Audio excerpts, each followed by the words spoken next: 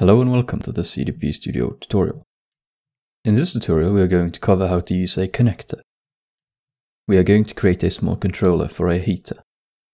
We will use this to regulate the temperature of a water tank. In order to do this, I have created a simple CDP component that simulates a water tank and a heater.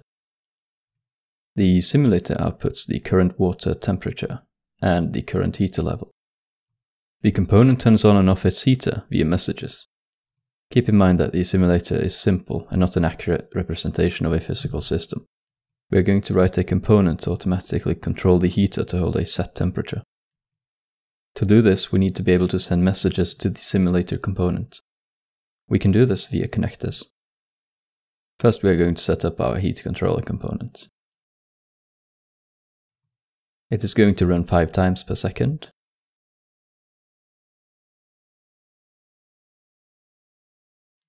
We are going to need an input for the current water temperature.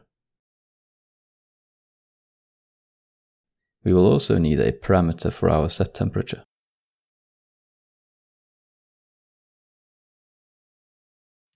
We will put the default temp at 25. We are also going to add a connector. We will name it heater. We will create our control code in the process null function.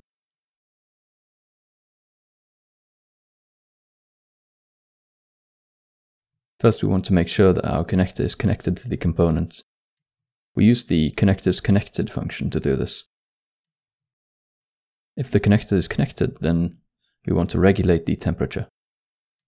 We will just compare the current temperature against the set temperature and turn the heater on if the temperature goes below the reference point. To turn on the heater, we use the connector's send message function. We will input the message that turns the heater up. You can see all the messages and their names in configure mode under the component's message section. Here we can see the message for turning the heater off. We will use this message when the water has reached its set temperature.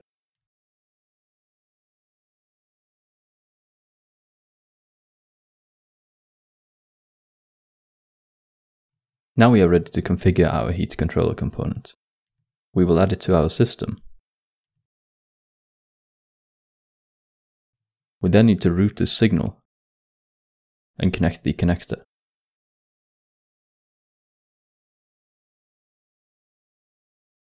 We type in the route to our water tank object under the object setting. We are now ready to run and test our controller.